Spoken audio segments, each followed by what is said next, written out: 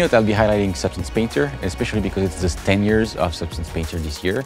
One of the biggest things that we always highlight within our sessions with Substance is just the ease of use and as how quick you can create materials and how you can work. The cool tools that I'll be presenting is the text tool and the Python layer stack API. And well, it's always a pleasure to represent the dev team and show you what we've been working on throughout this year. This year at Substance Days, I came with a presentation about tips and tricks of making realistic skin.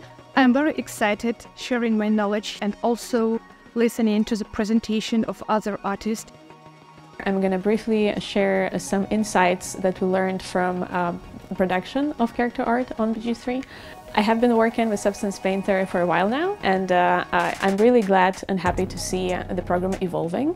Substance has been in the center of our texturing and material creation pipelines for multiple years already and enables us to do the games we do. So my experience with the Substance tools has been generally very positive, and I especially like the flexibility and the procedurality of it.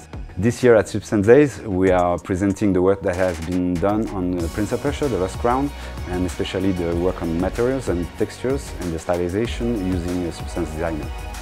One of the main benefits of the software is the flexibility and the ability to share content with the production team. It's my first time at Substance Day at GDC, and it's always a pleasure to share with the artist community.